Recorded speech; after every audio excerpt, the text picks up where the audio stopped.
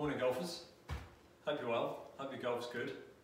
Today we've got a very simple tip for you, or this week, and it's all about maintaining your posture while swinging the golf club through impact.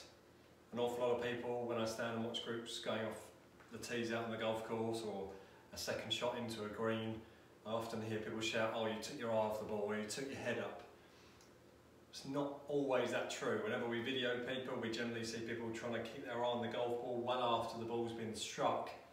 And what we start to see is, from that really good posture that somebody may have worked on when they set up to the ball, as they come through impact, they tend to in some way change that angle, whether it's their legs straightening, or normally the chest works back, the hips work forward, and the spine becomes very vertical compared to how it was when you set up to the ball.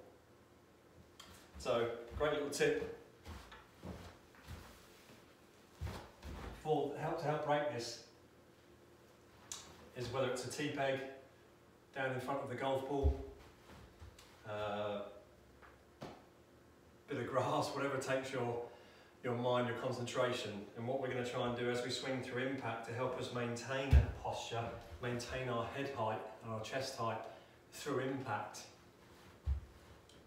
is we're going to try and strike our golf ball, but at the same time we're going to try and strike the tee on the follow through as well. There's every chance we won't strike the tee, but in trying to get to that tee, it helps us stay down in our posture for longer.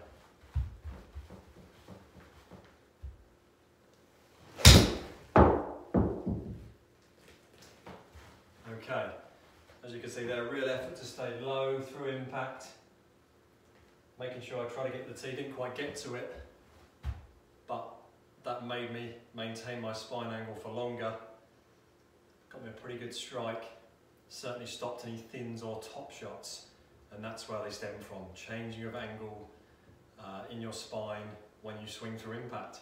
So when you get a moment, try this drill. If someone can maybe video you whilst you're doing it, check how well you maintain that spine angle as you go through impact, and let us know how you get on.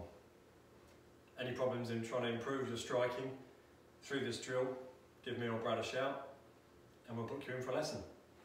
Many thanks.